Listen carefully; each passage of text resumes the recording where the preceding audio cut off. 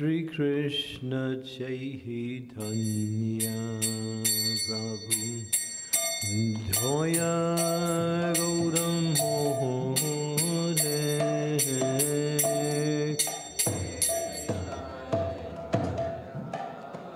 You can follow on your phones, yeah.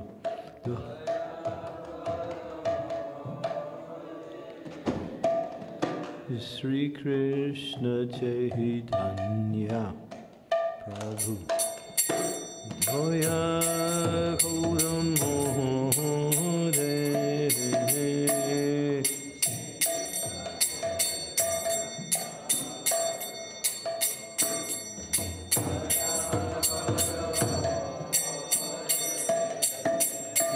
Thoma Bina Kedhayalu Jagat Samsare.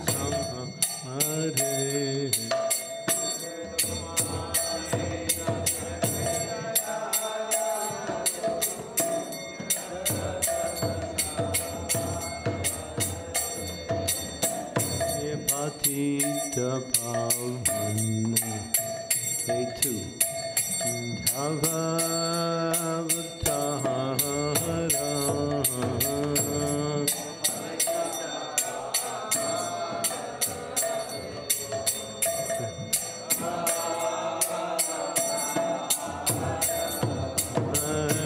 Mosamapatita Prabhuna Pahibeara.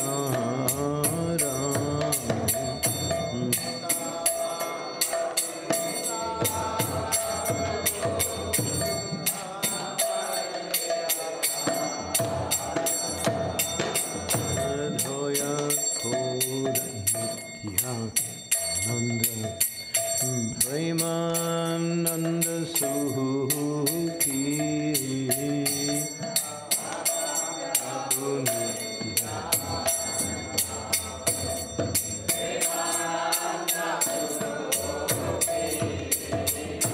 Kripa Bholo Konna Koro Ami Baraduti.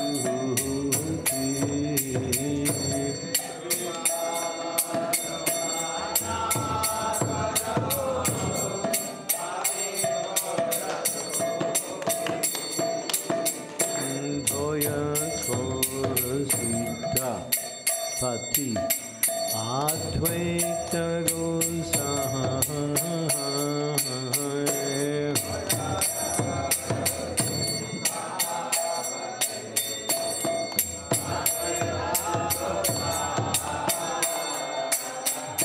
Tava Kripa Bole Pai Chaitanya Nita.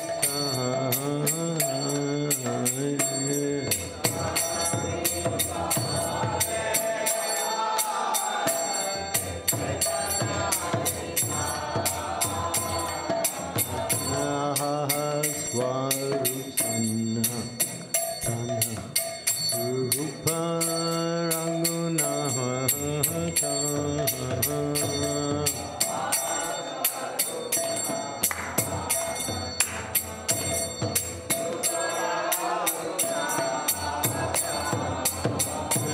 Bhatta Juga Shijiva Prabhu Lokanata.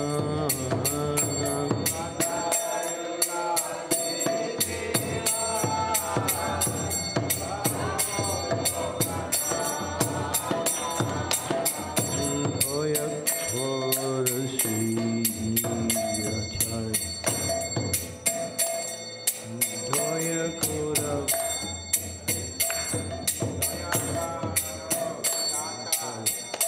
Dhoya Kora Sri Acharya Prabhu Srinivasa.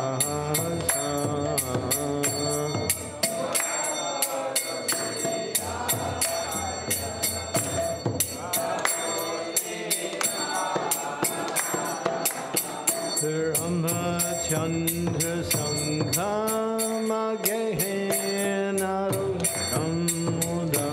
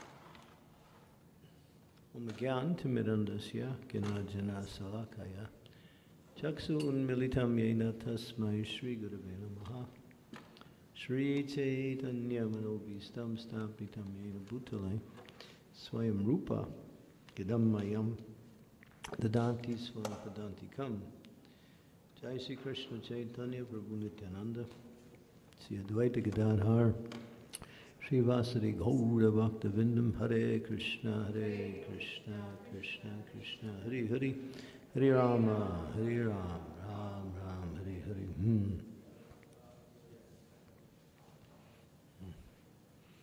Every major religious scripture has a particular verse which really illustrates or identifies the essence of that scripture. You find that in all major scriptures. It's a particular terminology that is given to that verse, which right now has slipped my mind, but I can't remember what it's called. But it indicates the meaning of the actual scripture. In the Srimad Bhagavatam, Ete Cham Sam Kalam Pum Sam Krishnas Tu Bhagavan Swayam, that out of all of the manifestation incarnations of Krishna, which are portions and plenary portions of the Supreme Lord, the actual Supreme Personality of Godhead is Sri Krishna, which is the foundation by which the whole Bhagavatam is expressed, that Krishna is the Supreme Personality of Godhead, and the goal is devotional service to the Supreme Lord, to understand Him and ultimately to develop love for Him. But also you find there are other verses which kind of illustrate the essence of the whole process of bhakti. There's one verse here, which is the last verse in the whole Srimad Bhagavatam. And this is the title, and this chapter is titled The Glories of Srimad Bhagavatam. And it's from the 12th canto, 13th chapter, verse 23. Nama Sankirtana Yasya Papa Sarva Papa Panasanam Pranamo Dukkha Samananas Tvam Namami Harim Param. Translation: I offer my respectful obeisances unto the Supreme Lord Hari, the congregational chanting of whose holy name destroys all sinful reactions, and the offering of obeisances unto whom relieves all material suffering. There's no purport. It's the conclusion. So here, after narrating various topics such as the creation, subcreation, the incarnations of the Lord, the mercy of the Lord in different manifestations, and the give me the second canto. Yeah. In that second canto, there's a particular verse that talks about the 10 topics that cover Srimad Bhagavatam. It's interesting to hear these 10 topics because then you know what is the essence of the subject matters of Krishna. Second canto? No second canto. Okay. Yeah, it's a nice verse. Second canto, 10th chapter, verse number 1. 210:1. Have it there.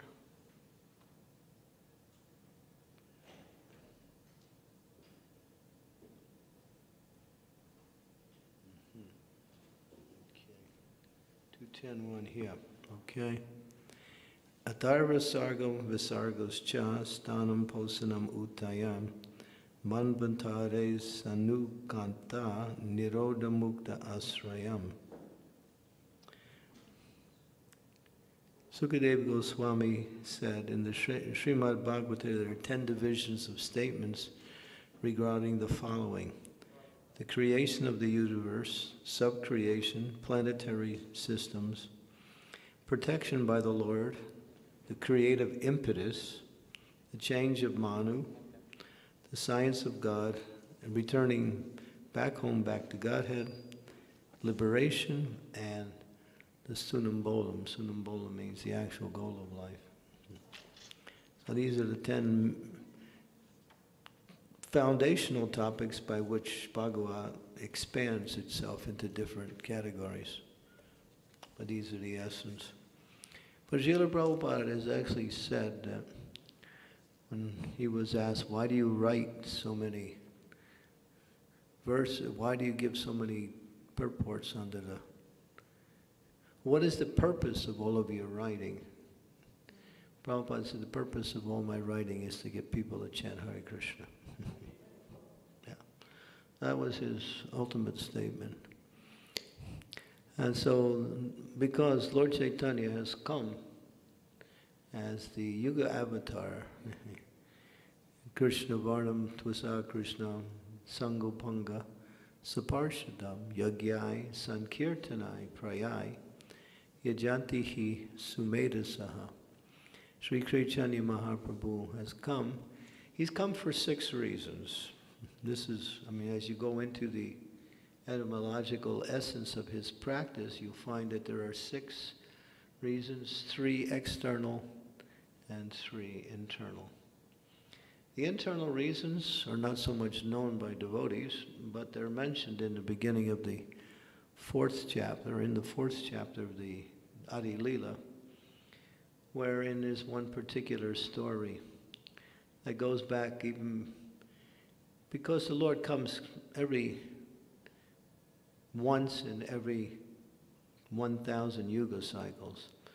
So he comes to every 4,320,000,000 years, and that's 1,000 yuga cycles. So Chaitanya Mahaprabhu has come in this particular Kali Yuga, and that was right on clockwork. It's been 4,320,000,000 since his last manifestation.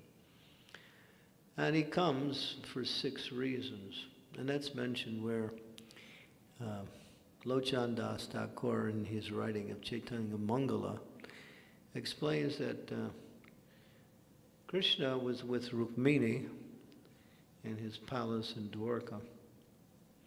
And Rukmini is his principal queen. She is an expansion of the Gopi Candramauli. All of the queens are expansions of Krishna's gopis, the 16,108, you might say, prominent gopis, expanded into the 16,108 queens of Dwarka. Because the gopis are the original manifestations of all the female expansions, and they all ultimately come from Srimati Radharani. So she's the source of the Lakshmis, and she's the source of the queens, and she's also the source of the gopis. And the reason why Krishna wants to enjoy in a varieties of ways, so in order to facilitate that, Radharani expands into so many manifestations of female counterparts of the Supreme Lord, either as Narayan Lakshmi, Lakshmi Narayan, or Dwarkadish, and ultimately Rukmini Dwarkadish. And then, of course, then Krishna, Radha Krishna, and Vrindavan. So Krishna was his principal queen in Dwarka, who was Rukmini. And she's very sweet, and she's very gentle, and she's not contrary. Contrary means, and some of the gopis fight with Krishna, they argue with Krishna, and because Krishna likes that, makes life exciting. If you're married, once in a while it's good to have a nice little fight with your wife, because it gives a little, interest to otherwise things will get dull, But it's like Prabhupada said, that kind of fight is like 2 kittens. They're just fighting, and nobody takes it seriously. And so, Krishna likes that. But there are manifestations of the female counterparts that are very obedient to Krishna, and Rukmini is the topmost. So she's massaging Krishna's feet, and she's feeling really happy and experiencing so much emotional happiness from massaging Krishna's feet. Krishna's noticing that. And then she starts to express her feelings. She says, "My dear Lord, you don't know how wonderful you are. You don't know." She keeps saying it over and over again. She's shedding tears and giving her love by massaging his feet. And she said, "You don't know how wonderful your lotus feet are." And then Krishna starts to think, "I don't know how wonderful I am. That's a problem. I have to find out." I'll just sidetrack a little bit. There's one time Krishna's walking in Dwarka, and he passes a reflective pillar. And then he goes back, and he saw the reflection as he passed, and he thinks, "Who is that? That person's really beautiful." And he goes back, and he thinks, "Oh, that's me." Don't try it. doesn't work. It'll be more like a humorous affair. But when Krishna actually is attracted to himself because he's the source of everything that's attractive. And so when Rukmini is expressing, then at one point she says, there is only one person who knows how wonderful you are. Only one. And then he wants to know. And then she says, Srimati Radharani, no one else. So the Lord is now reflecting. I have to find out how wonderful I am. But in order for me to do that, I have to become Radharani. And he can do that, but therefore the manifestation of Lord Chaitanya is he's Krishna with her mood. Shri Krishna Chaitanya Radha Krishna Nahyanya. He is Krishna, but he's in the mood of Srimati Radharani. He's in the mood of pure devotion to himself. That's why this incarnation of Lord Chaitanya is very mysterious, but at the same time very magnanimous also. So in trying to understand himself, he manifests himself in that incarnation as Sri Chaitanya Mahaprabhu. And there's three things he wants to know, which are the three elements of how wonderful he is. What is the nature of her love for him? What is the happiness that she's experiencing in that loving relationship? And what is about him that attracts her to him? So these are the three internal reasons. What is the nature of her love? What is the happiness she's experiencing in that? And what is about him that is so attractive? So he can't do that from his position, so he has to take her position in order to do that. That's Sri Chaitanya Mahaprabhu. So these are the internal reasons. The external reasons are that when Advaitacharya manifested himself before Lord Chaitanya came in the area of Navadvip. And he's a manifestation of Sadashiva and Mahavishnu in one incarnation. And so he came, and in the mood of Sadashiva, he's compassionate to the fallen souls. But at that time, Navadvip was very materialistic. Although it was the bastion of education, it was also people were very materialistic. They were worshiping demigods. They were spending large amounts of money on weddings. They were even doing weddings for cats and dogs. Yeah, they would spend money to marry cats. It's mentioned in Chaitanya Bhagavat. And then they were also worshiping demigods for material benefits. They would create a deity of the demigod and worship, get some material benefit, then take the deity and throw it in the Ganga because there was no needed anymore. So he was seeing this, and hardly anyone, although a few, were performing devotional service. So in this mood of Sadashiva, he was thinking, I should just kill them all. That's what he was thinking. But then again, he thought again. So he said, this is actually the work of the Supreme Lord. And so he went down to the banks of the Ganga and established a Shalagram Shila and started to offer very heartfelt prayers, calling the Lord and offering flowers, tulsi leaves, and sandalwood to the Shalagram Shila. This went on for some time, calling very loudly for the Lord to come and incarnate and save all of these foolish people. So that was one of the reasons why the Lord manifests, and that's the external reason. And we mentioned the three internal reasons.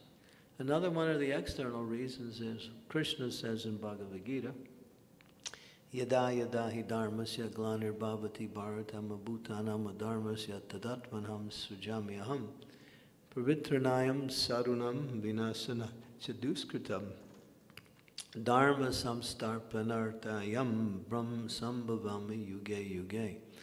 Whenever there's a decline in religious principles and an increase of irreligion, I come to reestablish the Dharma and remove irreligion. So that was the second reason he appeared. And the third reason is to establish the Yuga Dharma, the chanting of the Hare Krishna Mahamantra. So these are the 6 reasons why Chaitanya Mahaprabhu came. It's important to understand who Chaitanya Mahaprabhu is before we worship him. He's in the mood of a devotee, but he is the Supreme Lord himself. And he performed many of the pastimes that we perform as devotees, just as an example to teach from the position of the master how the student should behave. And one of the main things he did was have kirtan. He always wanted kirtan. There is a scripture that describes his daily activities, when he would wake up in the morning and he would take his bath, and then he would go out with his devotees and they would chant and dance in the village. The first thing he'd do, they would go, Udila Aruna Gaurana Baji Dwijamani Gaura Amani Jagi Tattari Baji Loro Gana Gana Dadamaji Loro. And then it's a beautiful song. When I first joined the Hare Krishna movement, we used to sing this bhajan every day, every morning. It was part of our morning program, yeah. And it's about Chaitanya Mahaprabhu with his followers going through the village and just singing and dancing and saying, wake up, sleeping souls, wake up, you're sleeping on the lap of the Maya witch. This human form of life, you're wasting it simply for, pound, shilling, and pence. No, try to make money, that's all. Prabhupada said the only person who's making money is the government. They print it all the time, They have their printing presses. So the Mahaprabhu goes out every day, and after chanting a while in the villages, people come up and they look, oh, there he is, there's Vishwambar, he's chanting. And then their whole day starts off so nicely. And then he goes down to the banks of the river, and he takes his bath, comes out, puts on sandalwood, and gets nice fresh clothes, goes back to his house, takes Mahaprasadam, and then goes out again. And this goes on through the whole day. The Lord is just practically performing kirtan throughout the whole day. So Mahaprabhu came to show the importance of how kirtan is in our practice of Krishna consciousness. It's the essence, pretty much. That's that verse, Krishna Varnam Tvasa Krishna, Sango Parga Saparsadam, Yagyai. So yagya, one has to perform yagya. Unless one performs yagya, one cannot practice spiritual life. And the scriptures are full of all kinds of yagyas, There are different yagyas for different functions in order to bring auspiciousness and to raise one's consciousness from the material to the mode of goodness, and also to the mood of transcendence. But in this age, no one can perform these yagyas because the Brahmins are not here. You have to chant perfectly the mantras in order for the yagyas to be. If any one of the letters in the mantras were chanted wrongly, the whole yagya would be foiled. We have the example in the 6th canto when Twasta wanted to avenge his father's death with Vishwarup. When Indra killed Vishwarup, he wanted to create a demon to kill Indra. So he started to chant a mantra to produce the demon, but he made a mistake in the mantra. Instead of chanting a long A, he chanted a short A. Just like when you see a line over the letter, that means it's emphasized, and there's no line, it's not emphasized. So that was the only mistake he made in the home, and so he got a demon that was going to be killed by Indra instead of a demon to kill Indra. So the yagya came out differently. That's how precise these Vedic mantras are. And that's why in previous ages, the Brahmins could chant perfectly the slokas. Now we can't even chant. We make so many mistakes in our chanting. But Krishna's Bhava Grihi Janardana, he's very merciful. He knows what you're trying to say, and so in this age, we're not held responsible as long as we try to chant our best. But if it was previous ages, we would get nothing out of our devotional service if we were chanting wrongly. This age, there's concessions, so like that. Just like we chant the Hare Krishna mantra, sometimes we chant it wrong. Sometimes we leave out one of the words, or we chant Ramo instead of Rama. It's become quite profuse now in our society. Ramo. Who's Ramo? Some Italian barber or something? Prabhupada shot that down when he first came up. He chastised one of the biggest kirtan leaders in our movement. He said, don't chant this Ramo, it'll spoil everything. Yeah, very heavy. Yeah. He said, it's a Vedic mantra, it's not a Bengali mantra. You know, in Bengal, they chant all the A's or O's, right? That's just the way it is. But then it's not a Bengali mantra, it's a Sanskrit mantra. And so it has to be chanted accordingly. So yeah, it's just to use an example of how the chanting of the mantras in previous ages was quite precise. So Chaitanya Mahaprabhu has come to deliver that mantra which is called Maha Mantra. Why is it called Maha Mantra as opposed to mantra? What is the actual understanding? Well, the understanding is many of the mantras have other words in the mantra that are not indicating of the Supreme, or they indicate the Supreme Lord, but are not the Supreme Lord. But in the Maha Mantra, all the names are the Supreme Lord. Hare, Krishna, and Rama. Hare is the energy of the Lord. It's actually Srimati Radharani. And Rama is there. And then Hare. So that's why it's Maha Mantra. There is no other words in the mantra that are not directly the names of the Supreme Personality of Godhead. That's the difference. And when we chant the Maha Mantra, we're chanting the highest and most purest of all mantras. And therefore, when we chant, it's really an opportunity to really purify our consciousness. Because it says if you chant one name, not just one mantra, one name, purely, all sinful reactions, all of your previous karma is completely destroyed simply by one name chanted perfectly. We have the example. It's in the 6th canto of Bhagavatam, Ajamil. He chanted the name Narayan purely, but he chanted in Namabhas. That means he wasn't chanting to get something from the chanting. He chanted to call out for his son. His son was named Narayan. He was 88 years old. He had a son when he was 86. He named him Narayan. Fortunately, by the grace of God, some sadhu came to his house when his wife was pregnant.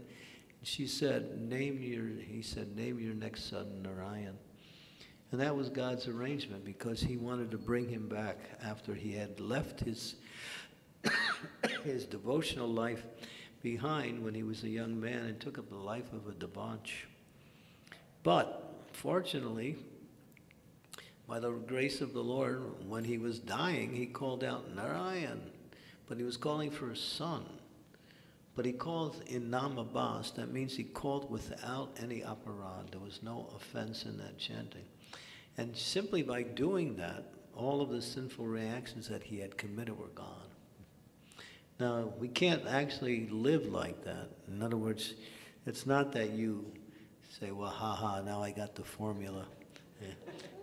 I can do all kinds of nonsense, and then when I get old, I'll just chant Hare Krishna. That doesn't work, because Krishna knows your intention.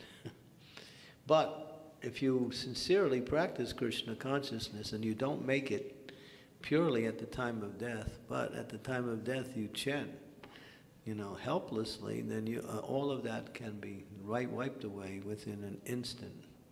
That is the power of the holy name. So this holy name is actually very, very powerful. It's not just some nice musical rendition that we feel happy doing. It's actually the topmost way to glorify the Lord. And we use that word in a very strong way, topmost, because there's no better way to glorify the Lord in this age than to chant the Hare Krishna Mahamantra.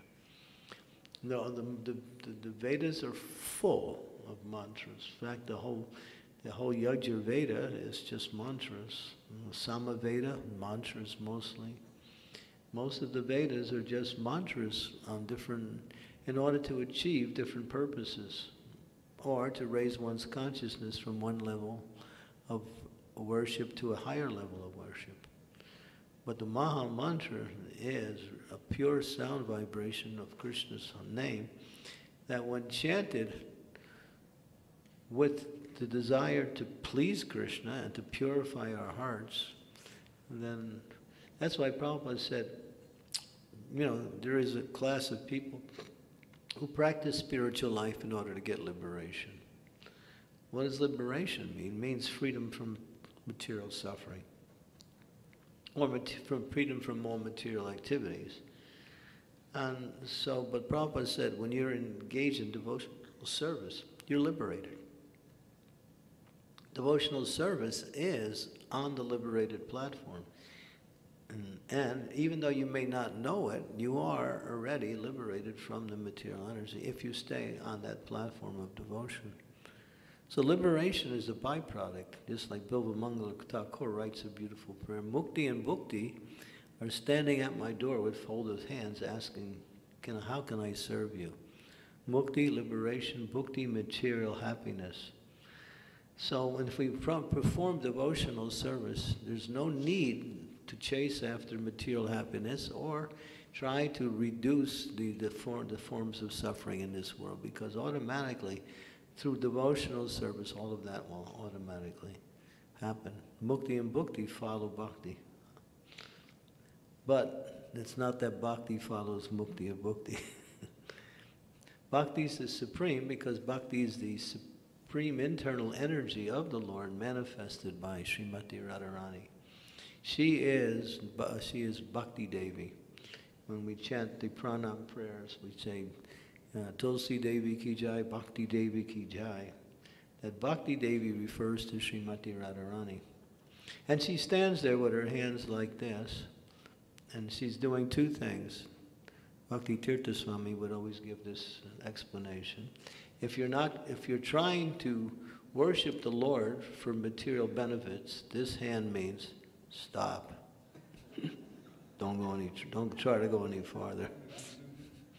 And otherwise, if you're in the right consciousness, she's giving blessings and encouraging you and also blessing you in your efforts like that. So that's right, Srimati Radharani. And if you get Radharani's blessings, you get Krishna's mercy automatically.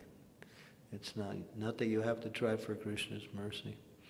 Of course, Radharani's mercy comes from Guru's mercy, and Guru's mercy comes from Nityananda, and Nityananda gets his mercy from Lord Chaitanya. So it's a whole process of receiving mercy from different levels of spiritual personalities. But the supreme mercy is to enter into the mood of Vrindavan, that means into the pastimes of Radha and Krishna and Vrindavan. And that is the goal. Ramya Kash, what was that verse we were singing today? Ramya, we were looking at it this morning, right? Ramya Kash, Brajabadu, Kopi. That's from the Chaitanya Madhusha by Vishwanath Chakrabarti Thakur. Yeah. And so that is actually Lord Chaitanya's teachings to bring us to the platform of worshiping the Lord in Sri Vrindavan Dham. And that's what the Maha Mantra is. The Maha Mantra contains all of the pastimes all of the qualities, all of the forms, all of the names of the Lord. And Chaitanya Mahaprabhu has given that. Nam Nam Akari Bahutan Nija Sarva Shaktis. When he's saying Sarva Shaktis, Lord Chaitanya is saying all, not just some, all of the energies, qualities, pastimes, names, forms, everything of the absolute truth is found in Krishna's name. Why? Because it's the mercy manifestation in this age, and it's none different than Krishna. Abhinna Tvam Nami Nami No. The name and Krishna are the same. So one who seriously chants the holy names of the Lord will gradually come to the platform of pure devotional service. So we have to take this chanting very seriously, and not just as a side act that we do every when we got some time. It is actually the essence of our spiritual development like that. And the scriptures are full.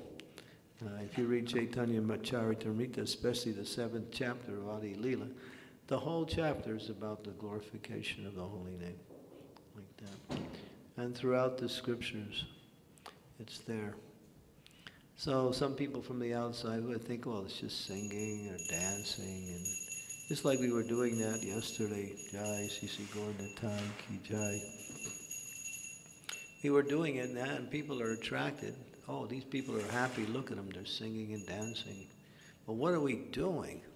We're not just singing and dancing. We're worshiping the Lord on the ultimate principle of glorification. That is chanting His holy name like that.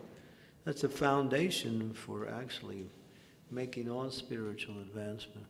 That's why Prabhupada would say, just chant Hare Krishna. That's all. Well, he made the point, it's not that that's all we do, but everything is there in the holy name.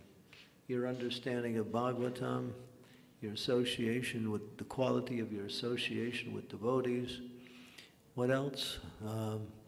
The ability to worship the Lord nicely, doing puja, all of that is centers around the quality of our chanting. Everything comes from chanting. It's like expressed there. So the chanting of the holy name is so powerful and so much of a prominent part of our practice that as you make advancement in Krishna consciousness, you want to chant more and more. And there's some people that just chant all the time. Prabhupada had one god brother, Krishna Das Babaji Maharaj. He would laugh like that. Hare Krishna, Krishna Krishna, Hare Hare, Hare Ram, Ram Ram, Hare Hare. And he would be laughing and chanting, and he'd do bhajans all the time. And Prabhupada loved him. When Prabhupada was getting his sannyas initiation from his senior Gadadhar Keshava Maharaj in the Math in Calcutta, Krishnadas Babaji Maharaj was there for the ceremony. And so the mantras were being chanted and for the initiation. And Krishnadas Babaji Maharaj was doing kirtan in the back with his mridanga. He'd always carry mridanga with him. And so there was some signal that, you're chanting too loud, we can't really hear the mantras. So they asked him to chant softer. And when Prabhupada heard that, he just looked over at Krishnadas Babaji. Chant louder. And he did. And then Krishnadas Babaji Maharaj said later, I knew he would be successful. Because he understood the chanting of the holy name is everything. Yeah, he writes about that. So, one time Krishnadas Babaji Maharaj said to one of Prabhupada's godbrothers, who also came to the West, he also came to London, and he said, it was kind of a rhetorical statements he made, a little bit in a challenging mood. He said, you went to the West, Bhaktivedanta, he also went to the West. And you're a great scholar, you're a well-known scholar of the Vedas, and he is Bhaktivedanta, scholar of the Vedas. You failed, and he succeeded. Why? He posed that question to a very senior Prabhupada godbrother. And ultimately there was no answer. And then he answered himself. Because Bhaktivedanta emphasized the chanting of the Hare Krishna Mahamantra. That's why he was successful. And so when you see, when Prabhupada started, what did he do? He had a few fledgling people, disciples, they were hippies. And they went out into the park, and Prabhupada got a little bongo drum, was beating on the drum, and people were gathering. And then some of the devotees were dancing. And that was the beginning of the Kirtan program in the West. And so that expanded out, and if you see the old Back to Godhead magazines, all it is about kirtans in different places around the world. So this chanting of the Hare Krishna mantra is not just part of the process, it is the process. Of course, we have to follow the rest of the process because it's supportive, and it also is necessary. It's part of our execution of devotional service. But the most important and the foundation for all success in all aspects of our life, both material and spiritual, is chanting Hare Krishna. And to get absorbed in chanting Hare Krishna means to actually understand what this movement is about. It's about chanting the holy names of the Lord as much as possible. So Prabhupada used to say, when you're actually chanting Hare Krishna, you'll think 16 rounds. Why not 16,000? He said, then you're actually chanting. When you get to the point of you're tasting the happiness of that, the holy name. And that comes both with kirtan and with japa, with japa also. So this is why Mahaprabhu came to benedict the entire world. And he did so many kirtans. There was one particular kirtan. Well, actually, there's a pastime that's related to it, where Mahaprabhu was in Jagannath Puri. And Nityananda, he told Nityananda, you stay in Navadvip and you preach. I'll be in Jagannath Puri. And Nityananda was feeling really great separation from Mahaprabhu. He wanted to be with him. So one time, during the Rath Yatra ceremony, along with all of the other devotees, he came. And of course, Lord Chaitanya, very happy to see him. But then after some time, there was a discussion. And Lord Chaitanya said, you want to be with me and I want to be with you. But we need to preach. Our mission here is to spread the glories of the holy name. So you go back to Navadvip. You take your Gopals and go, because Lord Nityananda is the king of all Gopals. He's Balaram. Brajendra Nandanaye, Sachi Sutta Hoilo Se, Balaram Hoilo Nitai. So Nityananda is Balaram, and Lord Chaitanya is Krishna, in the mood of a devotee of Krishna. So when you see those two on the altar, you should think Krishna Balaram. It's not that they are expansions. They are, but they're actually non-different. So they've come, and so Lord Chaitanya told, you take your Gopals and go back. So he gathered all his Gopals, and they were heading back to Navadvip. And it's quite a long ways.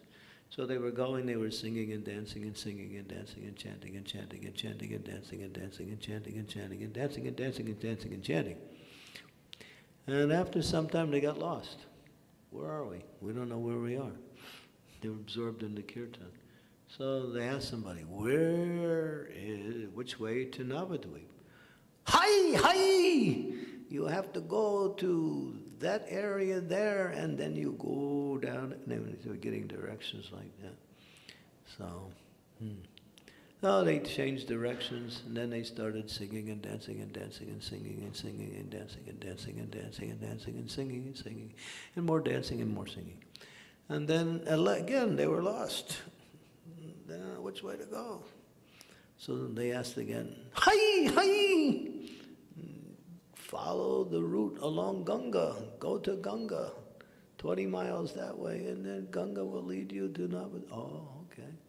So they followed the Ganga, and after some time they reached to the outskirts of Navadvip, and they stopped at the house of Raghava Pandit. And Raghava Pandit, he came out, and he had a beautiful garland to greet Lord Nityananda and the devotees. And he gave the garland, but Nityananda said, "Give me a garland of Kadamba flowers." "Nitai, Kadamba flowers, it's not the season. Go look in your backyard, just go look." So he went in his backyard, and on the lemon tree, there were Kadamba flowers. So he picked the flowers, made a garland, came out and gave it to him. And Lord Nityananda was very happy, and everyone was smelling Damanaka flowers. The Damanaka flowers only grow in the area of Puri. So everyone was thinking, Lord Chaitanya, he wears Damanaka garlands all the time. Lord Chaitanya must be here. Because it says whenever Lord Nityananda dances, Lord Chaitanya is always there. But no one could see him except Lord Nityananda and a very few very advanced devotees. So the Lord was also there in this unmanifested form. So they began kirtan again. And they were singing and dancing and dancing and singing and singing and dancing and dancing and dancing and singing and singing and more dancing and dancing and singing and having a lot of good fun, chanting and dancing and more. Singing, singing, and dancing and chanting and chanting and dancing and dancing and dancing and chanting and chanting and singing and singing. And then they started to really get absorbed, and they had a kirtan and went on for 3 months. 3 months. Nobody stopped to eat, drink, sleep, or anything. It's mentioned in Vrindavan Das Thakur's Chaitanya Bhagavat that kirtan went on for 3 consecutive months.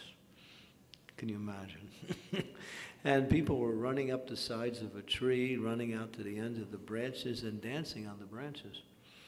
They defied all the laws of material energy. They were diving off the branches. One devotee dove up. He said, "I am the monkey soldier, Angada." Boom! He would dive off. And then they got really ecstatic and dancing. They started picking up trees and uprooting them and dancing with the trees, small trees. And then the villagers from the area got, "What's happening? This kirtan is just going on." So some of the kids in the village, they came out and started to dance and sing. And they were picking up trees too, these small kids. And they were dancing for 1 month. Their parents was wondering what happened. So this is the power. This kirtan gives you a little insight of that's just a small power of the holy name. It's so powerful. You can forget about eating, you can forget about sleeping, forget about everything. When you're absorbed in chanting the holy names of the Lord, you are not in this world at all. You are on another level, spiritual level. And so, it's Kevala Ananda Kanda. That means it's joyfully performed. So after some time, Lord Nityananda stopped the kirtan. That was after 3 months. And then he went on to Navadvip. And when he got there, people were giving him all kinds of gifts. So they started giving him garlands and very costly garments, jewelry, crowns, ankle bells, and everything. And so he started to wearing all of these things. And he was really doing kirtan with all of his gopals in Navadvip, and he was really like opulent with golden and silver and jewels and earrings, crowns and everything. But there was a series of dacoits. There was one dacoit, he was the head of the gang of dacoits. He was looking, he was thinking, boy, all of that wealth in one place. well, we can retire after this one. So his program was to try to steal everything from Lord Nityananda. So he made a plan. He called the dacoits. He said, just see, look at this. Everything is there. We wouldn't have to, continue our nefarious activities. If we can just get this, we can live comfortably the rest of our life. Yeah, so okay. So they made a plan. So that night, Lord Nityananda was staying with his Gopals in the house of Jagadish Pandit. So he would go there at night and take prasadam with his devotees, and the next day he would go out with his Gopals. And so the dacoits got ready, and he mentions that each one had 5 different weapons. And they were hiding. They were just waiting for the sun to go down, and then they were going to attack. But as they were waiting and waiting and waiting, they started getting sleepier and sleepier and sleepier. And every one of them fell asleep. And then they hear,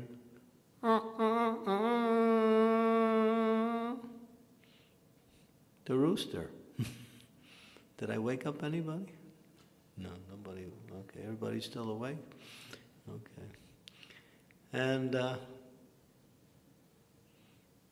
you fell asleep. No, you fell asleep. You were supposed... No, they started arguing amongst themselves, blaming each other for the fact that they all went to sleep. And the head of the dacoit says, no, it's not like that. We haven't worshipped Chandi Devi. Because we haven't worshipped Chandi Devi, she's not pleased with us. So let's go perform puja to Chandi Devi. She gives her blessings and we'll be successful. She's a demigoddess. She's an expansion of Durga. So they started to worship her nicely, and after many days, they were again ready to go. So this time they got ready, and that night, so when they came to the house of Jagadish Pandit and they were ready, they saw all of these huge, gigantic sentries carrying huge swords and walking around the house where Lord Nityananda and his Gopals were staying. So the head of the dacoit said, well, the king must be here with his soldiers, so it's not a good time, so let's wait. So they waited another night, and the next night they came back, and they were all ready. And then they went to the house, and they saw that the soldiers were gone, and they were all ready this time, so they were waiting. And it was getting, all of a sudden, as they were waiting, it was getting darker and darker and darker and darker. And Indra saw what was happening, so he decided to get involved. So he sent some rain, and it was raining, and really raining, pouring. And then the rain turned to hailstones. Big, gigantic, baseball-sized hailstones were crashing down and hitting all of these dacoits. And they were just yelling this way and that way. Anyway, so they didn't know what to do. One of them was running one. So one ran and he fell into a canal, and there was some mosquitoes, some scorpions, and it was being bit.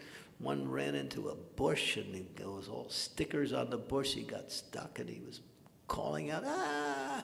Another one fell into a ditch and broke his leg.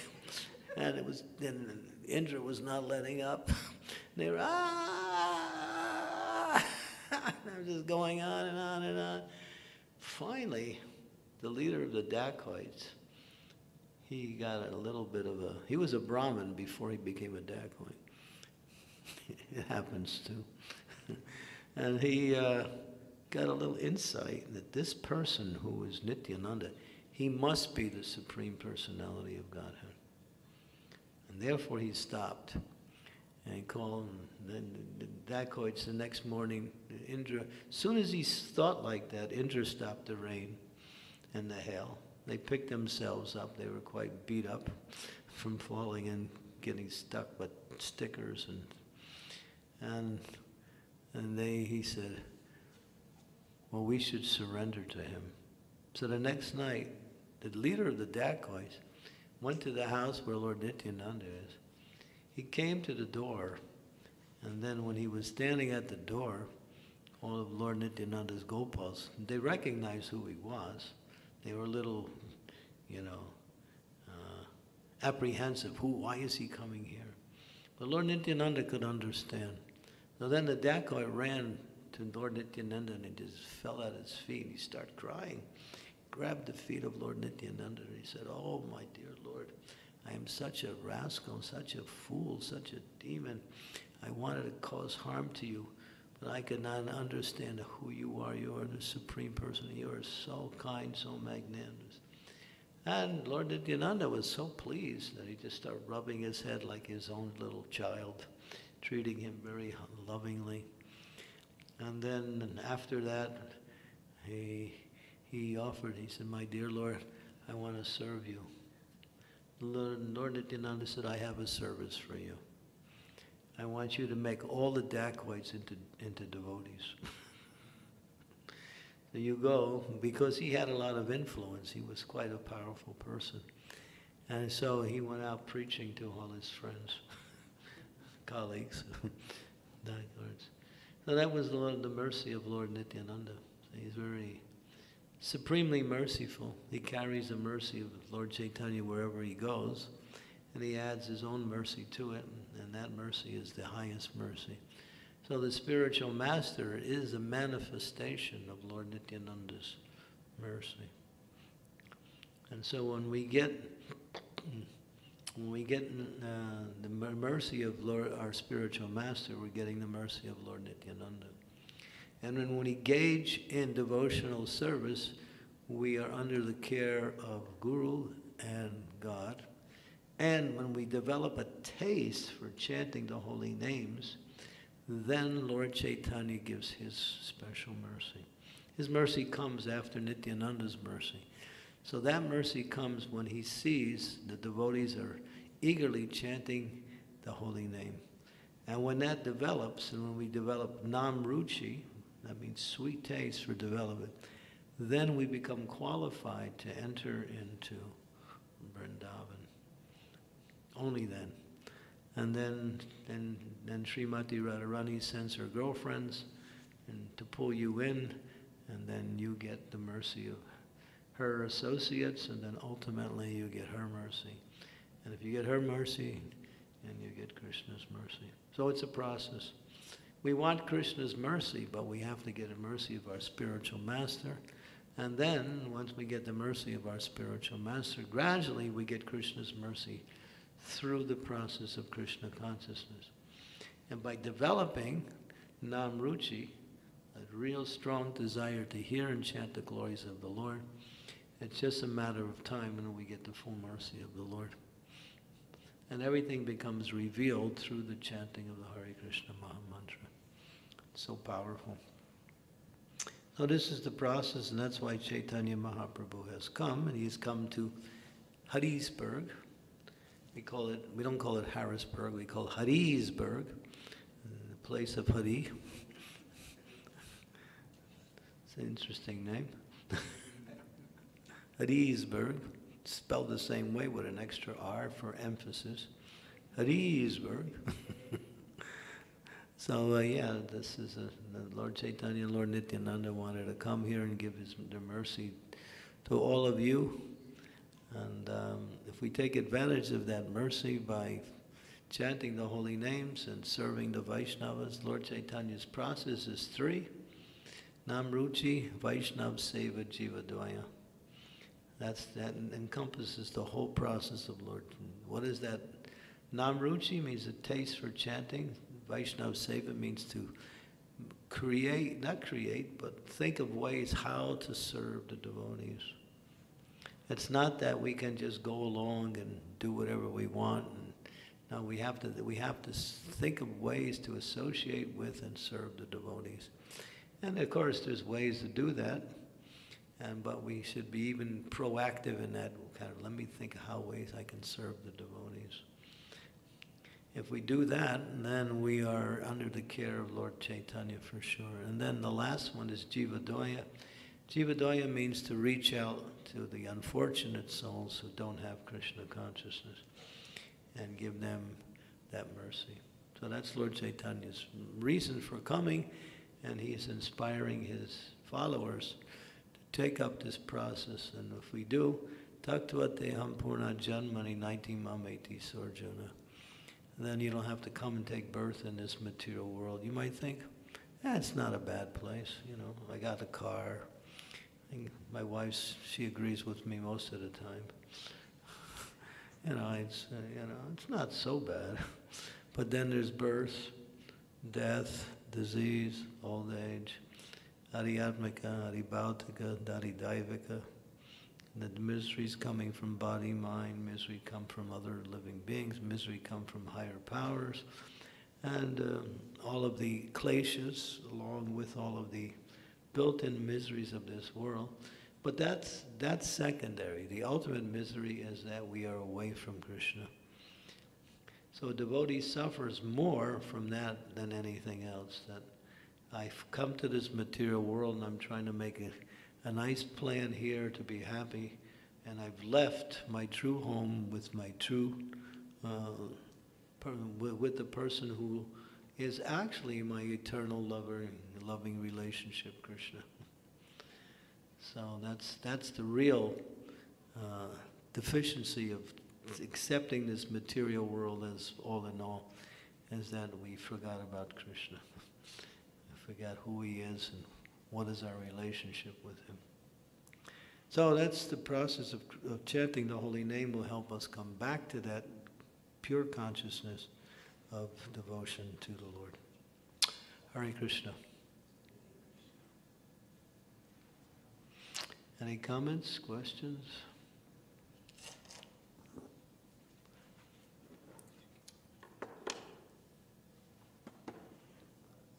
Yes. Mm-hmm. Today's verse, when you are reading, at the end it said about the name, it relieves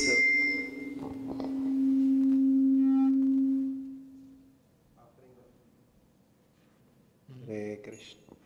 Offering obeisances unto whom relieves all material suffering. So, how is the congregational chanting, reduces or removes the material suffering? What's the question? Question is, the verse we are reading today, I offer my respectable obeisances to the Supreme Lord, the congregational chanting, whose holy name destroys all sinful reactions, and the offering of obeisances unto whom relieves all material suffering. So when it says material suffering, what does it mean here? Material suffering? Yeah. Material life is suffering. Krishna says that. Dukkhalayam asasritam. That this place is temporary and it's miserable.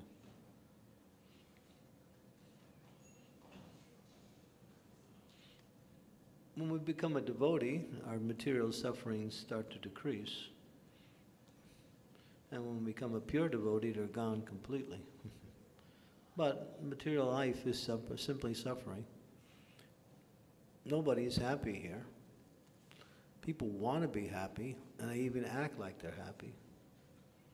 But they're not. Because if there was happiness, there'd be no problems in the world. But the world's full of problems because people are not happy. It's just the way it is. This world is full of lust, anger, greed, illusion, pride, envy. That's what it is. You're born into this world and you have to take on a material body. The scriptures say to take on a material body is unnatural for the soul. Not to have we might think, everybody's got a body, it's just normal. It's not normal. It's normal if you're in the jail to have a prison suit. But because you're in the jail, you accept that everybody else is like you, and therefore it looks normal. But you're in the jail. The material world is what it is. It's a jail. You're locked up by material desires. Jai Sisi Gornitai Ki Jai. So we think it's a nice place, but even if it is, after some time you got to leave it.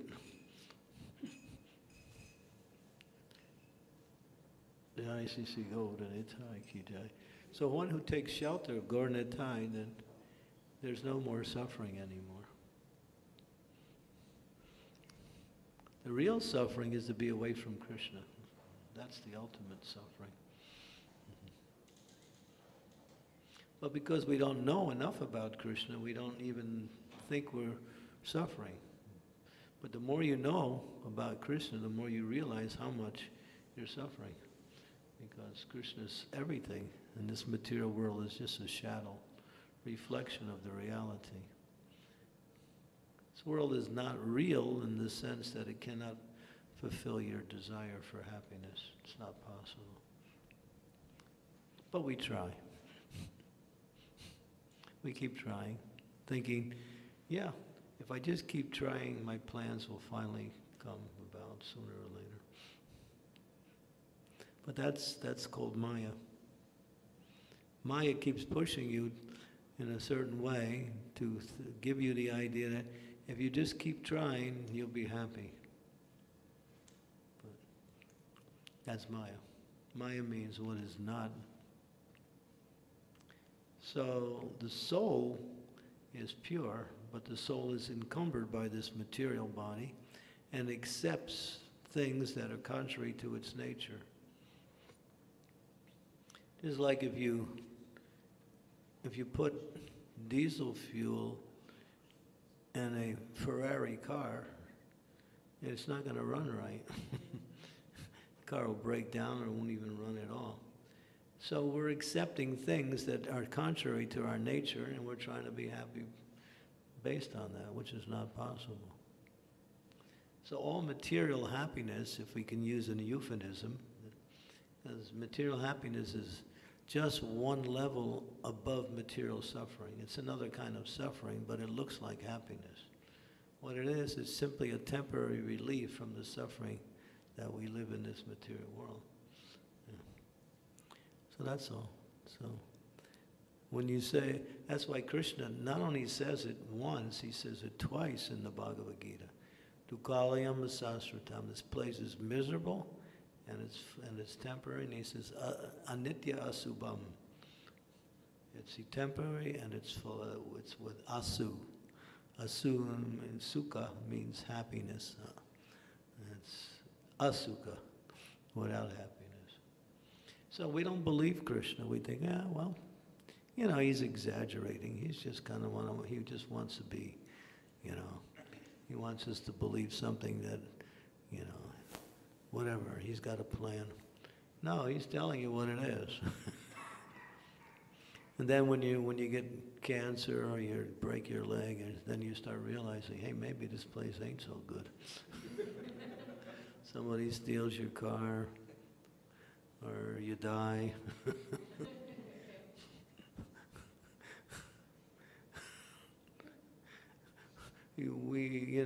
We think every misery is for everybody else, but not for me.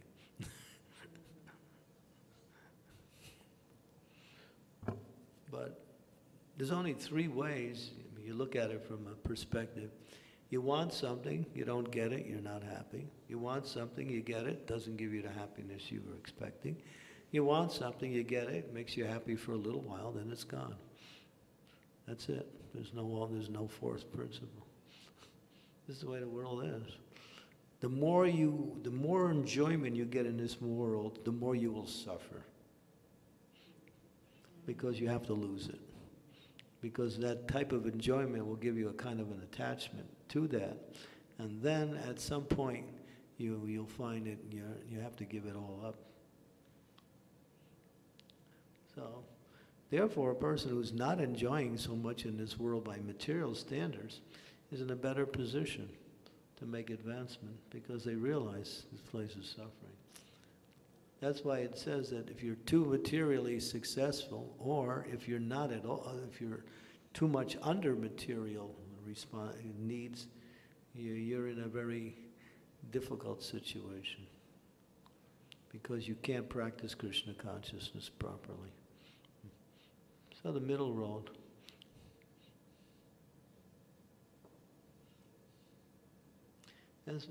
We have to understand what this world is. It's a place for your defeat. And if you want to blame somebody, Krishna says, it's my fault. I made it like that. I mean, he said, and then he gives the purport. I made it like that because I love you. I don't want you to stay in this place. I want you to realize and come back to me in devotion. So, if you want the kingdom of God, there is a place for it. It's not here. But if you're engaged in devotional service, you're gradually coming to that point of perfection. So stay in Krishna consciousness and follow the process very strictly, and gradually you'll free yourself from all material suffering and you'll actually become happy. But that happiness it's Brahma Sokyam. It's not some happiness that comes by stimulations of the senses or the mind. It comes from the soul's natural propensity for happiness in connection with Krishna through devotional service. That's the real form of happiness.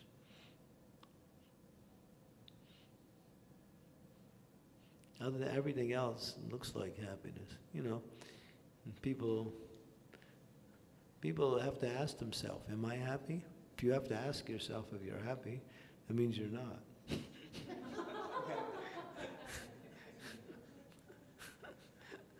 When you're happy, you know. It's not a matter of questioning it. There used to be this little bumper sticker, "Are we having fun yet?" You know, that was the sticker on the car. Yeah.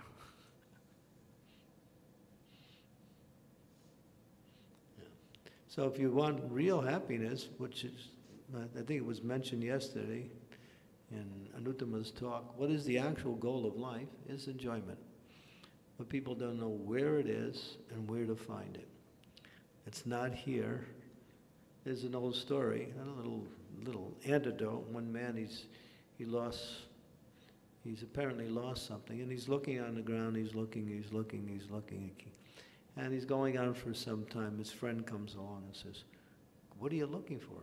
"Oh, I lost some money here." He said, "Oh, really? Can I help you look?" "Yeah." And they're both looking. After some time, his friend says to him, "Are you sure you lost it here?" He said, "No, I lost it over there, but there's more light over here."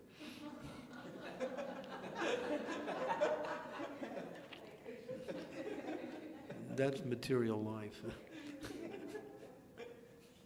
Keep looking, but it's not here. But it does exist. So take whatever material activities you have and offer them to Krishna in devotion, and you can purify them and ultimately come to the platform of pure devotional service. Manaso deho gehong yokichum arpilup tu apade nandakishore. Bhaktivinoda Thakur says, my home, my family, my possessions, my very body, Nanda Kishore, it belongs to you. And it's true. It's not just some nice poetry. Everything belongs to God. Whatever we have is given to us by the Lord through either directly or through the material energy. We have nothing. Nothing. We fell into this material world, and whatever we have here is simply provided so we can somehow or other live here. But it's not coming from us.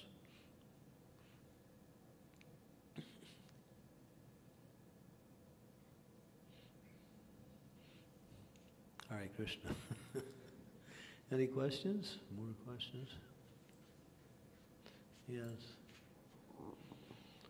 I had one question. You were saying, you were explaining the day of Lord Chaitanya, the whole day is just chanting the holy names. Yeah. So, we have deities of Gaur Nitai. So when we put the deities to sleep, should we put on the Hare Krishna, should we put on a kirtan on the speaker at low volume? Pretty good idea. Yeah. It says if you want to make Lord Chaitanya happy, Lord Nityananda, do kirtan.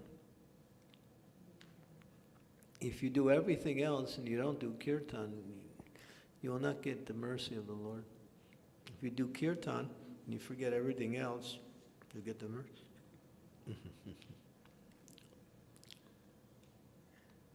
Yeah. I mean, look at them. They're dancing. One foot's in front of the other one. Their arms are upraised. They're not serving out prasad. they're dancing. So that means they're chanting and dancing. That's what they came to do, and that's what they came to inspire us to do.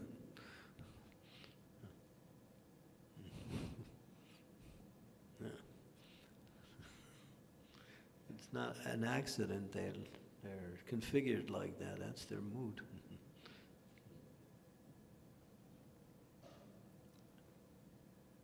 Yeah, so yeah, I mean, you can discuss it with the temple authorities there and see if you can practically do it. I wouldn't be against it, but I can't make temple policy here. You can decide. Okay? So everybody's, thank you for coming. Oh, you got another question? Oh yeah, okay. Hare Krishna Maharaj. Wonderful, wonderful class. It's very unfortunate that we are missing a lot of devotees. I hope they can listen to the YouTube. Beautiful class, Maharaj.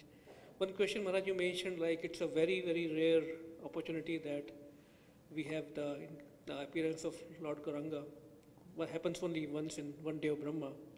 So how, as practicing devotees, can we keep this urgency in mind when we are practicing, preaching, even doing the festivals, that what is the real goal and why it is so urgent for our benefit, as well as to get, create the association, similar association of devotees who are really they are dying for, for that kind of. It says that there's two things you should always forget and two things you should always remember. This is from Shastra. Two things you should always forget. You should forget all the bad things that people have done to you. And that way you become humble. You should forget all of the good things you did to others. That way you don't become proud. These are two things you should always forget. And you should always remember that death can happen at any moment. And you should always remember the holy name. These are the two things you should always remember. So, if we remember that, hey, I'm in this material world, I could go at any moment. All of a sudden, you never know, there's a little bug came into your body and now you got cancer. Happens to everybody. Should I tell you a story? Yeah. Okay. It was, we were preaching in Mumbai, one hospital, JJ Medical Hospital in Mumbai. And devotees were coming and doing regular programs with the students on campus. And so we were coming regularly and then many of the students were coming. Some were even coming to the temple.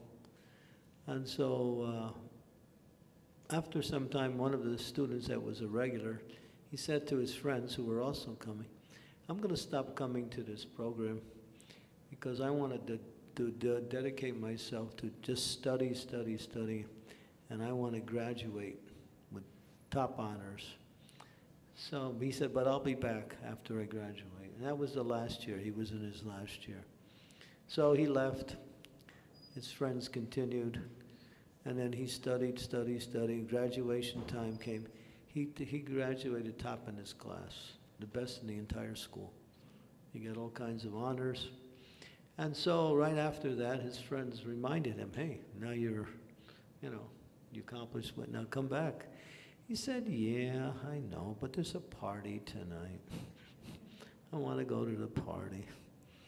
So they said, all right. And the devotees were coming that same night to the campus. So he went to the party, and he was dancing.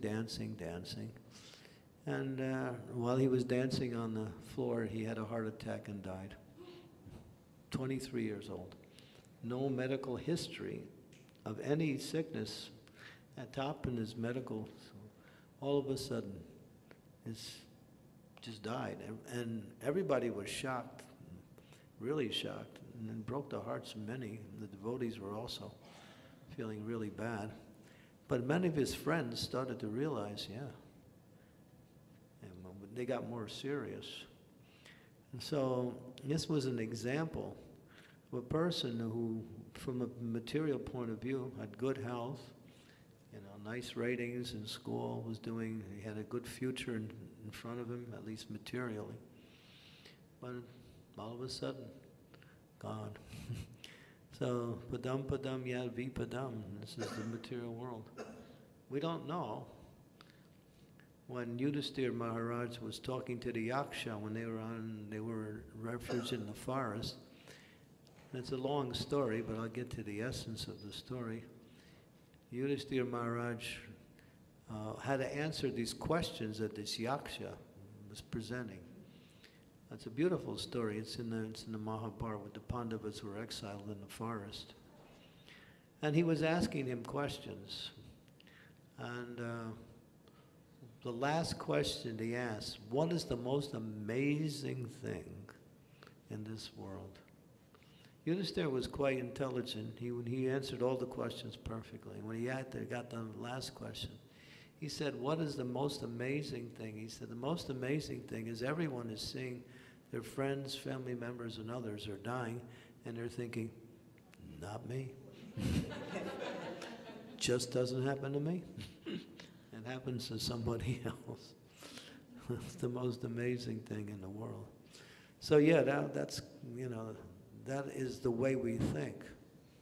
We think everything, but time is moving itself, and providence is there.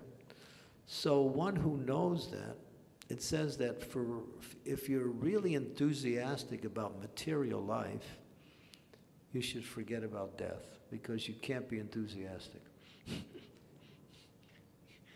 But if you're enthusiastic about spiritual life, you should remember that death can happen at any time. So that way you become more serious in the execution of devotional service. Because, as Bhakti Tirtha Swami wrote in his last book, Die Before Dying, and he was saying that we have to somehow die to those things that are keeping us from really going to our ultimate destination when we die. In other words, die to all of our material attachments. So we have so much time in this world, and Krishna will give you whatever time you need to finish up. But if you waste time in material life and don't take Krishna consciousness seriously, you put yourself in a very difficult circumstance. And for a devotee, there's no such thing as death. Death is simply the doorway to eternal life. That's all. It's just a transition stage, that's all. But for the non-devotee, it's the worst thing. Because, they lose everything they live for. Prabhupada talks about many important people. Well, it was just like he said, many important people in India. I forgot, he named a particular incident. They all died at once by some calamity happened, some earthquake or something. When I was in Mumbai in what year was that? 1999? There was a huge earthquake in Mumbai. I was sitting in our temple in Mumbai, and this was like around Mangal Arati in the morning, and there was a huge earthquake in Gujarat, which was really hundreds of miles away, but it shook where we were sitting. And then later on, we found out, hundreds of people died in that earthquake. I don't know if maybe some of you were there or remember that. That was a big one in Gujarat in 1999. Just when we were on the lockdown in 2020, it was, at the end of the year, December 29, I remember I was sitting in my room in Slovenia, and there was a huge earthquake in Croatia, which is 150 miles away. And my room started to shake. I was thinking, what is this, Then we found out one city got practically destroyed. It was 150 miles away. But before that, in the same year, in March 22nd, I was sitting in my room in Croatia, and I was chanting japa, and the whole place started to shake, And the building was moving. I was thinking, boy, I'm getting ecstasy from chanting. And I was thinking, wow, I finally reached perfection. You know? And then the devotee I was staying with, he said, Maharaj, it's an earthquake, let's get out. So we jumped, I ran out the door. It just ruined my illusion, you know. So again, we jumped out and went and sat in the car and drove away. The house I was in was on the epicenter. It was right on the fault of the earthquake. It was 5.9. It was a big, on the Richter scale. It's quite big. And 8 people died in Croatia during that one. I was in the middle of that one, so I was thinking, Krishna's having fun. So this is material world. You don't know. It's just the way it is. Yeah. This is, of course, Krishna protects his devotees, but we still shouldn't live in a carefree way and think everything is going to be okay. We should understand that this principle is the foundation for making more advancement, that this world is temporary, and my existence in this world is even more temporary. So what am I doing in whatever time I have left? We should use it in the best possible way to become Krishna conscious. Bhaktisiddhanta Saraswati says, money is valuable, but time is precious. Money, he said, you can get it, you can lose it, and you can also get it again, but time goes in one direction. Yeah. So time is very valuable. So use your time in a wise way. Of course, we have many responsibilities, but prioritize whatever we do around our spiritual life, because that is real life. Material life is simply something that we've been forced upon because we left the material and spiritual world. We have to live in this world, but we don't have to become attached to the activities of this world. We just do it as a responsibility. Our real business is to engage in devotional service.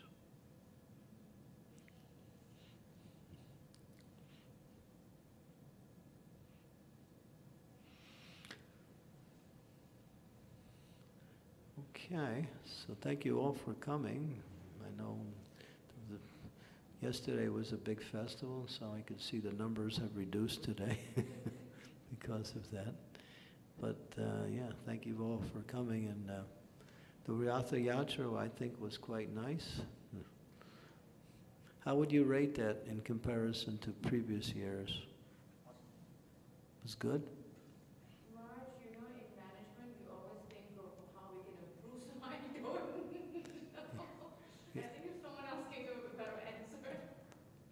Yeah, well, that's the way we should think. How can we improve it? I give my suggestion. Find a place that is more popularly frequented by people in general, because Ratha Yatra is for the general people.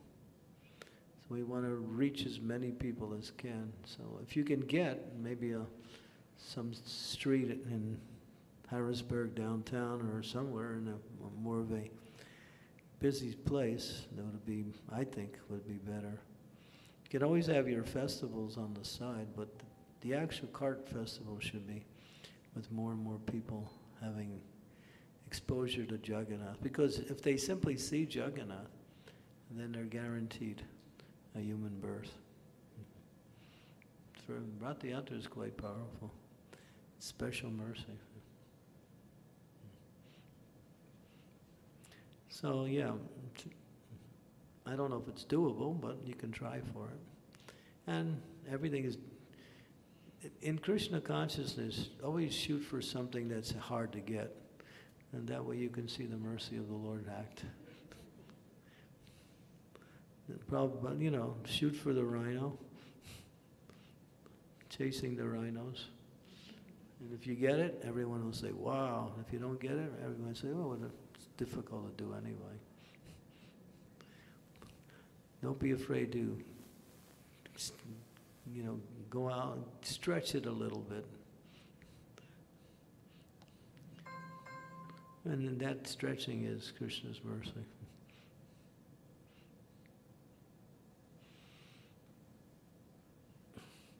And the devotees should understand that, this is your temple, and this is the deities are here. They're all basically for you. So whatever support you can give to the temple activities will be money in the bank, spiritual cash, you could say. So try to assist in whatever temple activities. I think you had a lot of assistance for the Ratha Yatra like that. It's good. And we want to bring more and more people in, and there's more and more things. I think one of the things we were talking about is getting Srila Prabhupada here in his deity form. That would be a very important step in bringing more and more people in.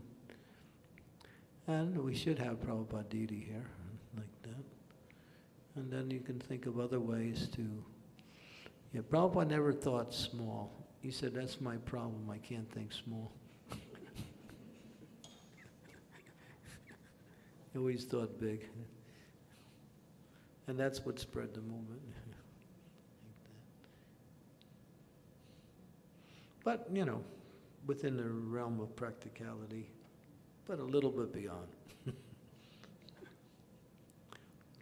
So yeah, you can think maybe next year you can find a place which will be more frequented. It was a nice place for both the parade and for the festival, but there wasn't so many onlookers. We want to increase that.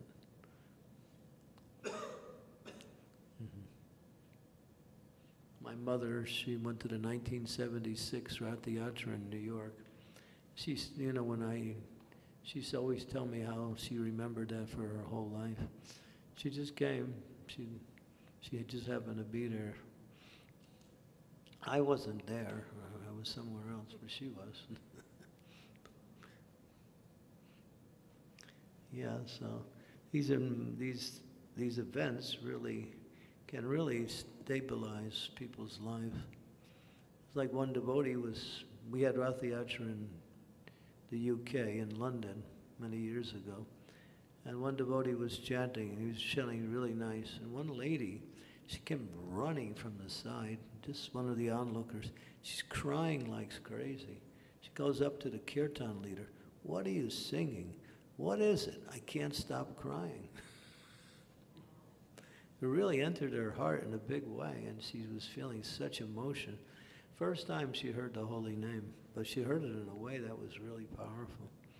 And it really changed her whole, demeanor. So these, we're not a movement for inclusiveness. Our movement is about spreading, giving the mercy. That's why Lord Chaitanya came, to give us mercy, and he's asking us to do the same thing. It's mentioned, he says, I am a gardener, I have many fruits, and I'm tasting these fruits, and I'm also trying to deliver these fruits. And these fruits are very sweet, but I'm only one person. So please help me. Taste these fruits yourself and then give them out to others. He's asking that. It's mentioned in the 9th chapter of the Adi Leela. He wants us to help him spread Krishna consciousness. So there's so many ways we can do that. And the more we come together as devotees for hearing, chanting, associating, worshiping, and doing programs, the more we'll become Krishna conscious. And,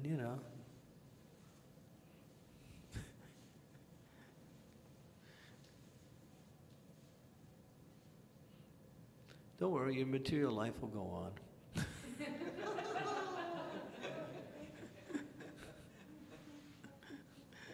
It'll somehow go on. You don't need to be there all the time. Okay. So what's next? Guru Puja. Arti? Guru Puja first. Yes. Okay.